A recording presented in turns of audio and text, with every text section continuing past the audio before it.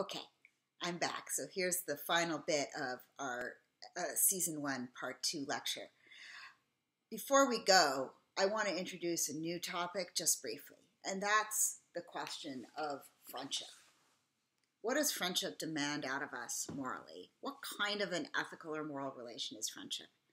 I feel like we spend a lot of time in life and in philosophy, actually, thinking about the ethics of relationships, but typically the relationships that we think about are relationships between lovers or romantic partners, or sometimes we think about the relationships between parents and children.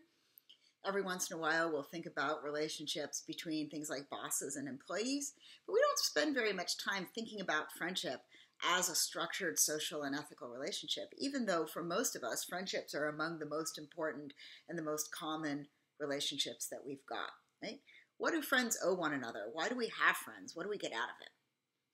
This is a question that we're going to take up later in the term, but I wanted to introduce it now, because if you think about it, in season 1, we get a lot of reflection on friendship precisely by seeing how friendship can be tested. So there are a whole series of betrayals of friendship in season 1, and there's going to be some big betrayals in later seasons too. All of them are on Bojack's part, right? Bojack betrays his friends. That's an important fact about him. Just think about how many times in this season Bojack betrays his friends. He betrays Sarah Lynn by enabling her substance addiction, and he arguably also has betrayed her much earlier by not giving her what she needs as a kid, not giving her a proper role model or treating her well as a kid. Obviously, super importantly, he betrays Herb Kazaz by not standing up for him when he loses his job for being gay. That's what sets up the whole forgiveness scene, or the apology scene, rather, that we just talked about. He betrays Todd very dramatically by hiring character actress Margot Martindale to undermine his rock opera as one of the more bizarre plots, right? But it's definitely about friendship and betrayal.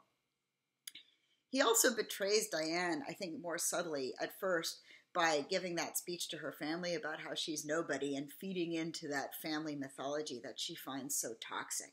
He betrays her by not firmly taking her side against her family when they're basically trying to gaslight her and undermine her. That one is a subtle one because he does try to make it up to her later in the episode. But then finally he betrays her again by kissing her after she's made it clear that she doesn't want that, and she finds it a confusion of her relationship with Mr. Peanut Butter. So there are so many really serious friendship betrayals of various kinds, right? And they're different from one another. You can betray somebody by not standing by their side. You can betray somebody by not supporting their projects. You can betray somebody by enabling them to betray themselves. These are all different kinds of betrayals that we get. So what are we supposed to learn from all of these betrayals?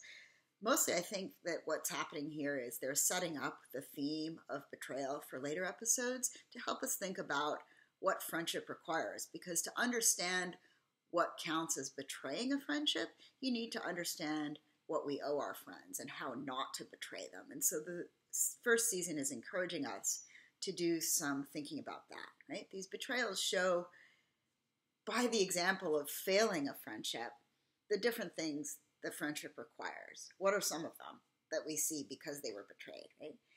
Friendship requires supporting your friends' agency and autonomy and their projects.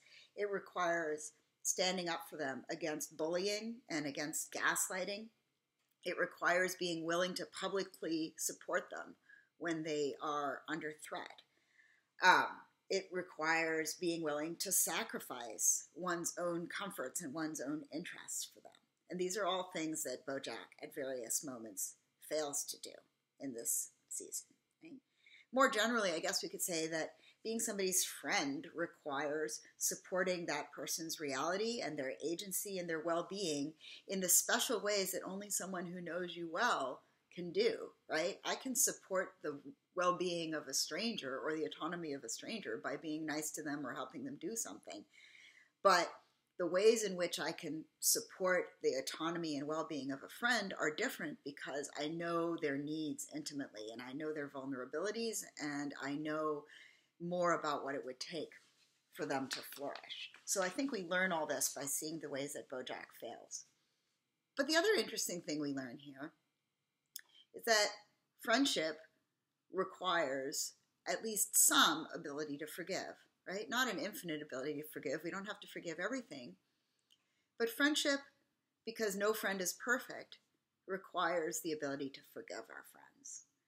And so this is to tie together the two halves of the lecture, right? One of the things we see in this season is that even though he betrays his friends, almost always those friendships are not ruined because his friends offer him forgiveness. And it's not forgiveness that they owe him necessarily, but it's forgiveness that they are willing to offer in order to sustain the friendship. Diane forgives him, Todd forgives him, and this makes it all the more moving when Herb does not forgive him, right? That friendship can't be salvaged. He betrayed that friendship, and without forgiveness, that friendship is not going to continue.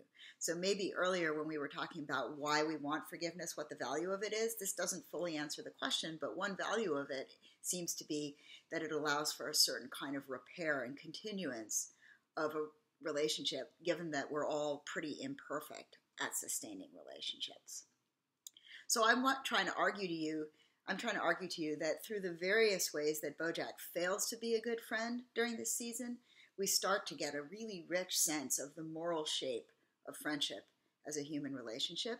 And I think that this is going to be important in all the seasons yet to come. Okay, I hope you enjoyed season 1 and that you have a relatively rewarding time finishing the assignments for this module.